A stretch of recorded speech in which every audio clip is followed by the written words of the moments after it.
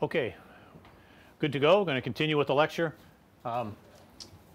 We just finished giving you the homogeneous transform for the cyclopean eye. One thing I'd like to add at this point is the pair of transformations that will make it stereo, so that I can give you right and left eyes. So if you want to do that, we get T, let's say left eye, which is equal to, let me make an identity matrix first. Not a very good identity matrix. Let's see there.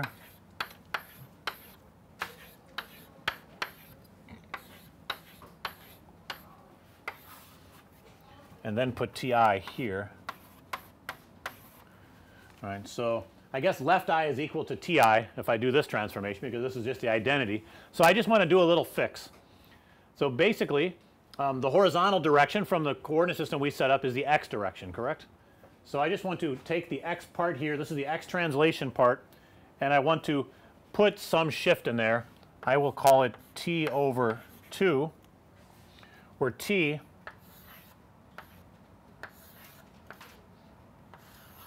well, let's see here.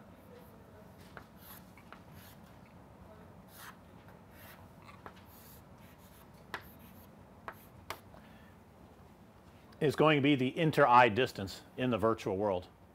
So t is the inter-eye distance in the world. And if you're curious about the real world, the t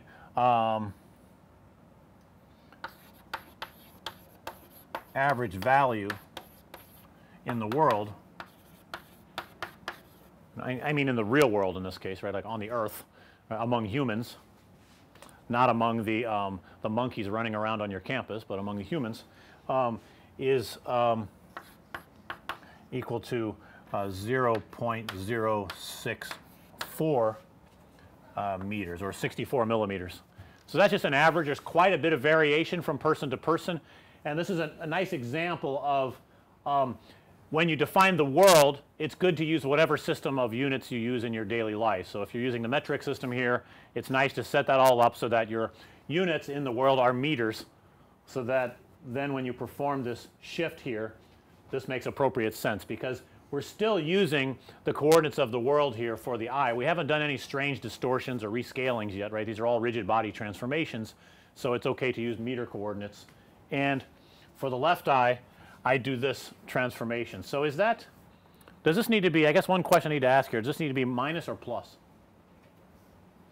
What do you think? So let me think about this. So I start off with a cyclopean view, and then I want to figure out what the perspective should be for my left eye. So if I all of a sudden move my eye to the left, that means I should be shifting the world to the right, which means that I'm adding to the x coordinates. So that's what I get that. Very easy to mess this up. In fact, in one of the very first Oculus demos we were working on, the right and left eyes were swapped, and everybody in the company thought it was fine for a while. It was very difficult. You had to eventually look around the edge of some corner so that your left eye can't see beyond the corner and your right eye can, and you realize, hey, something's not right here, and you have to learn to open one eye and close the other and try to resolve these things. That gets into the perception parts again. So your brain cannot necessarily distinguish when you make some of these mistakes. So that's T left eye, and for T right eye, it's just the other way. We just use the other sign.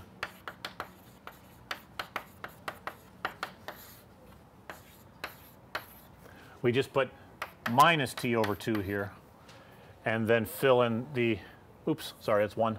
We fill in the rest of the identity matrix.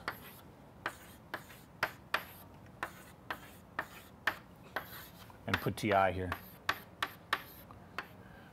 So in that chain of transformations I gave you, if you want to go from cyclopean eye to binocular vision, having left and right eyes, then you just replace TI with T right eye and T left eye, and that will give you 2 different paths to go down for the rest of the chain to fix everything. You can try to do some hacks at the end where you just shift it all the way down in the pixel coordinates, but you may make mistakes. So it might look okay in some cases, it may cause errors in others that are perceptible. So this is the right way to fix it, even though it might not be the most efficient way to fix it, it's correct. And so there are other ways that may be more efficient, but they're hacks and they may make mistakes. We can talk about some of those kinds of things later in the course. Questions about this? Yes?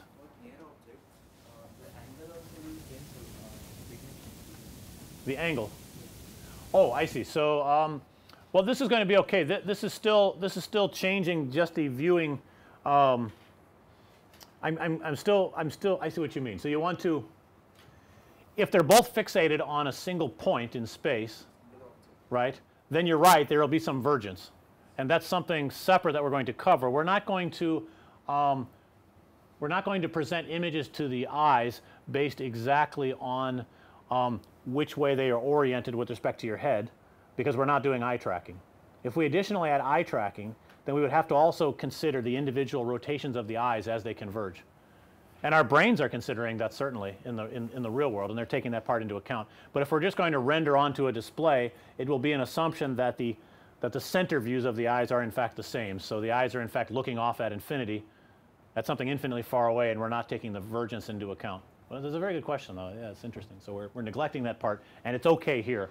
But in some other system where you're taking eye tracking into account and you're presenting to the eyes exactly what the eyes are looking at, considering their rotation, this is called foveated rendering, for example. It's more expensive to do that now and less clear how to solve all the engineering challenges, but it can be done. And if that is done, then you would have to take that extra transformation into account. Other questions?